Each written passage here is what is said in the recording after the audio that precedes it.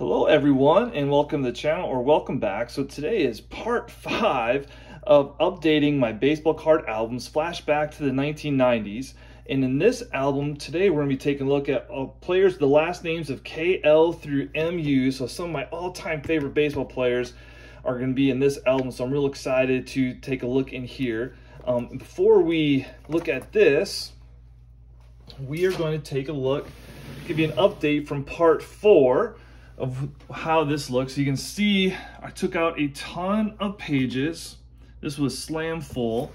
Here are a bunch of the pages that I took out, bunch of the older ones there. Here's a bunch of cards I pulled out that I'm gonna end up putting in my common box to give away to people. So I took out just a ton of cards, and there's even more that I took out than that too. So that kind of gives you an idea of the cards I took out. Like I said, I put in a bunch of new pages, so everything looks nice there. And now it's pretty much just Hall of Famers, a few stars, recent stars, Ichiro, Bo.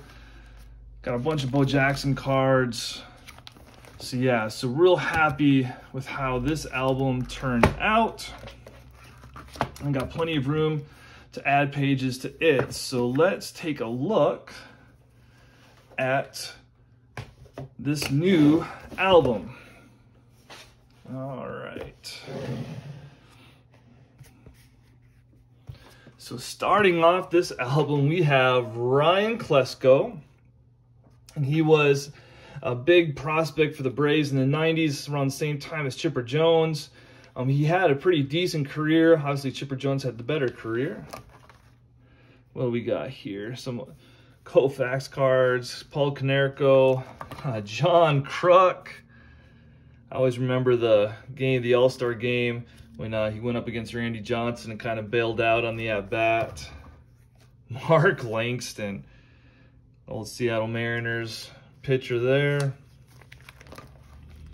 Barry Larkin, one of the Cincinnati Reds greats. I think I got a bunch of him. Probably pull most of these cards out of old Barry. Some 89 Fleer Barry. That's a really cool insert there, Barry. Fleer had some nice inserts.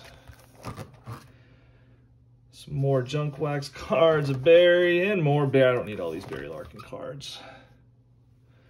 More Barry. And more Barry. Some Francisco Lindor. Kenny Lofton. Yep. Probably pull those out. Javi Lopez, another Braves great from back in the day. What rookie is this? Mike Lowell. I think he played for the Red Sox. A couple Manny Machado cards. Oh, Greg Maddux. Here we go. Speaking of Braves greats, that the Cubs wish they never got rid of him. And of course, we've got to have the cards in the back. These classic cards. I remember getting this set. It was right when I first started collecting too. Some of these cards are at least a few dollars when I've been going through them. Some more Maddux. I know I got a bunch of Greg Maddux. This is another set too. I think it was $89, 88. This is one of those special sets that they put out that year. Some more Maddux. More cards in the back.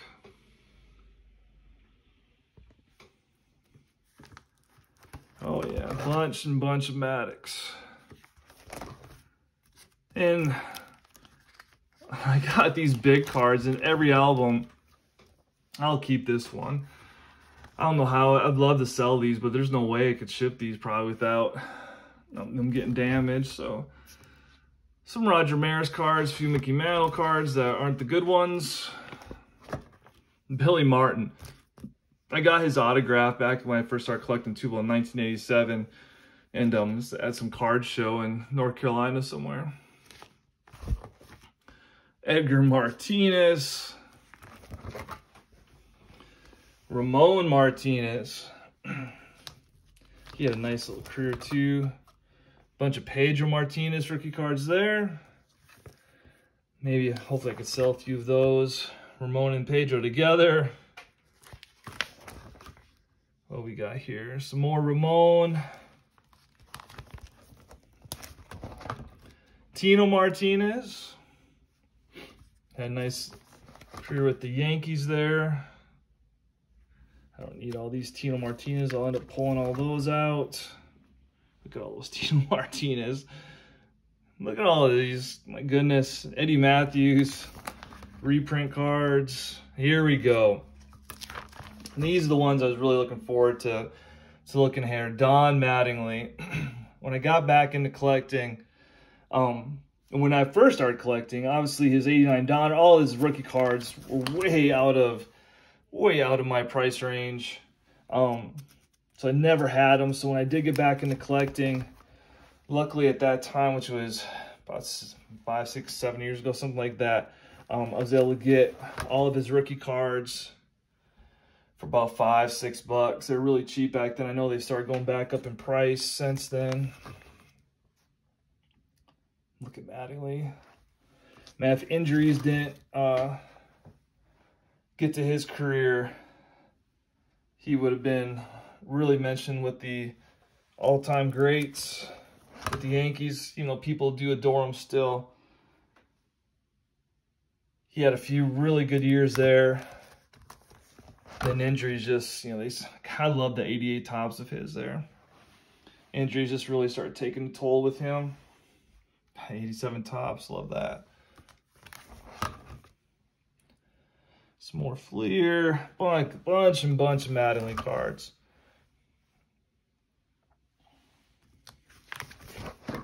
And more Mattingly, very nice. A few of the newer ones. Love that. How nice is that card? Real nice picture of him there. Some Willie Mays. Just some cards thrown into sets in the late 80s there. Fred McGriff, the crime dog. Started off the Blue Jays and had a real nice career with the Braves. I think he was really close. Sportiflix. See if I can get that to change there. Well, it does change. I think he was like maybe a few home runs short of the 500 club. More McGriff. Oh, those, I love this set here. I think it was the first year Leaf came back. And that set, I remember it was real expensive at the time. I think they said it was short printed, but who knows if it really was. And then McGwire. I know I got a bunch of McGwire cards. Love McGwire. The documentary this summer was interesting too. Another one of those classic cards. Bunch of McGwires. And his 85 tops Olympic card was another card also that I got when I first got back into collecting. I'm talking about a card that was super high back in the day. Some more junk wax. More McGwires. Bunch of McGwires. And there's the 91 Fleer that a lot of people aren't big fans of. And more McGwires.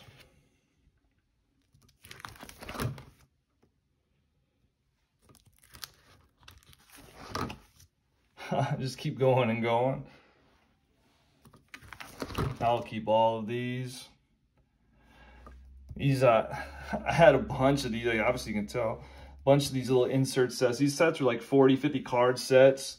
That Fleer, you know, they had those Kmart cards and the KB cards. There's another. Look how good the pictures were in those sets. Donners really did those nice. What we got here? Some more junk wax. Like the 89 Fleer picture of his. Kevin Mitchell. His cards were popular for a short period of time back then. Got Paul Malter, member of the 3000 Hit Club. Most of his years were with the Brewers. Some with the Twins and Blue Jays are there at the end. More Molitor.